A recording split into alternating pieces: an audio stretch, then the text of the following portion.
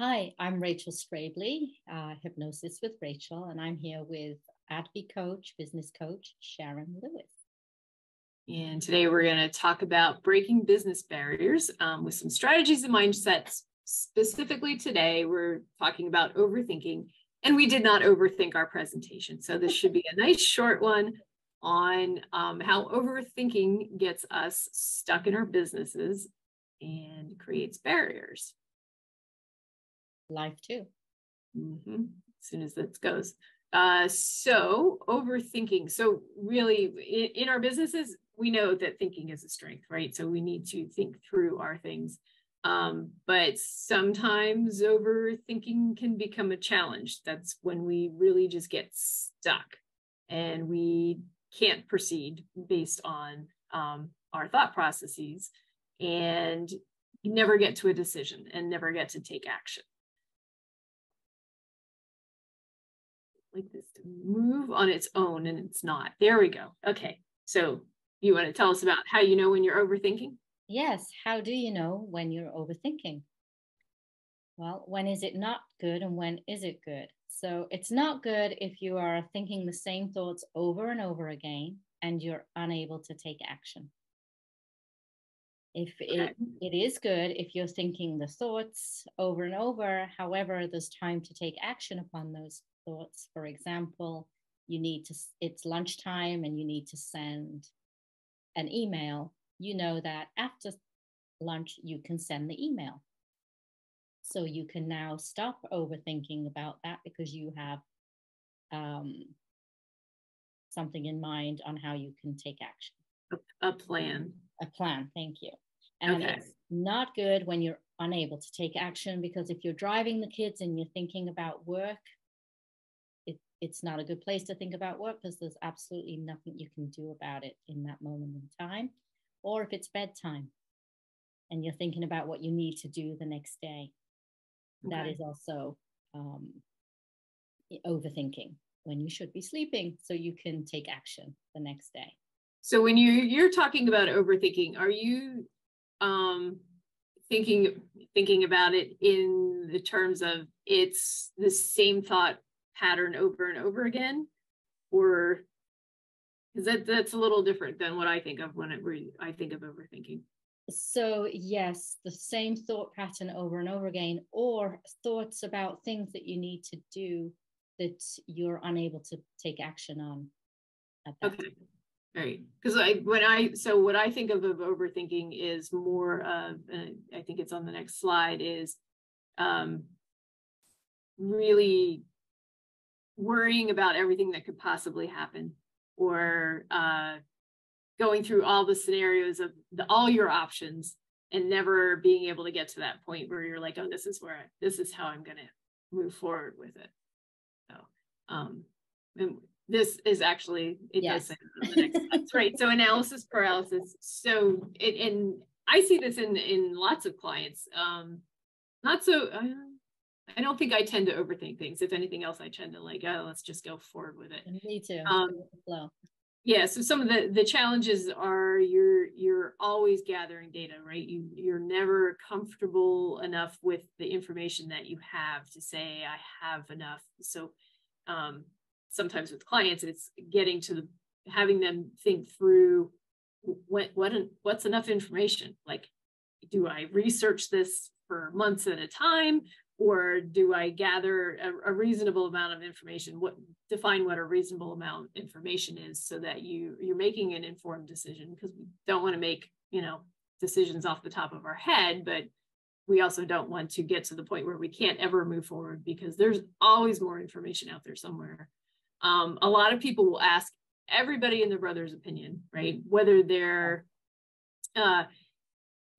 you ask your friends and family, which is great, but not everybody has the basis to give you a good, valid opinion, right?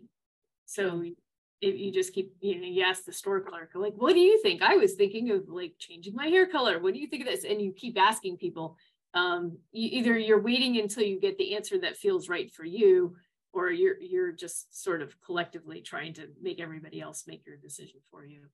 And the one I talked about before is that what ifs. So you get stuck in the, well, if this happens, what do I do? And, you know, all these things that could happen, and then you never actually get going. One of the solutions is just to start. And even if it's picking a small part of the project, like small actions, small goals, and getting started, but start before you're really ready.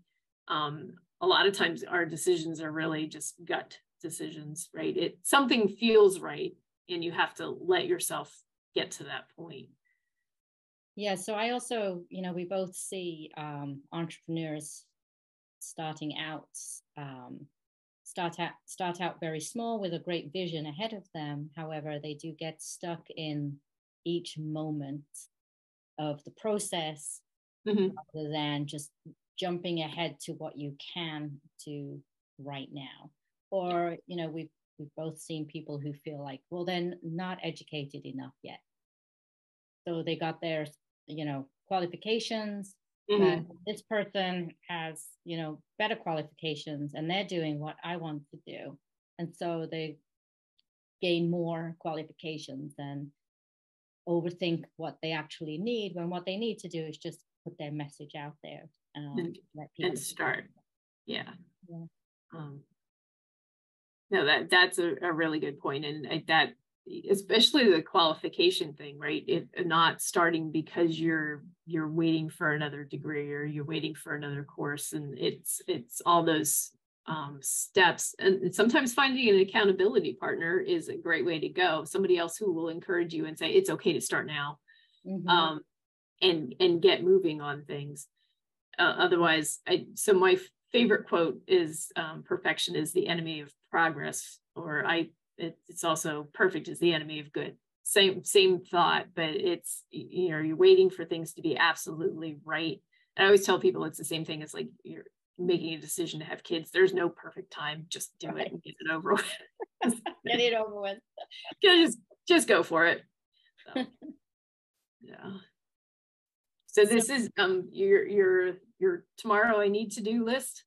Yeah, so, you know, these lists, they happen right before bedtime, or maybe it's happening because you're procrastinating and avoiding something.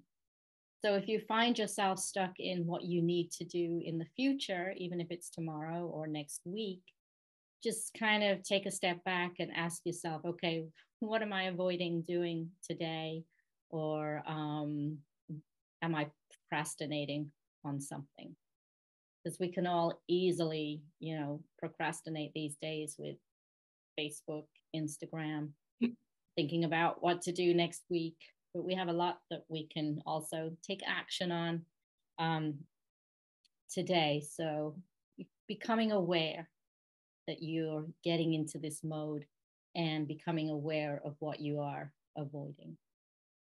Okay. And why you're avoiding it would be also good too, right? If it's based on fear, or you don't know how to start, things you really don't enjoy. I think those are interesting, because then you can have the opportunity to look for ways to accomplish the same thing without actually doing it, or delegating it to somebody else if you have the opportunity to.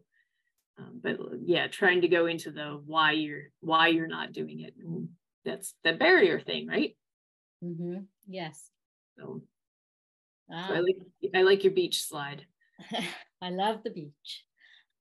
Yes. So thoughts of the past, they can consume you.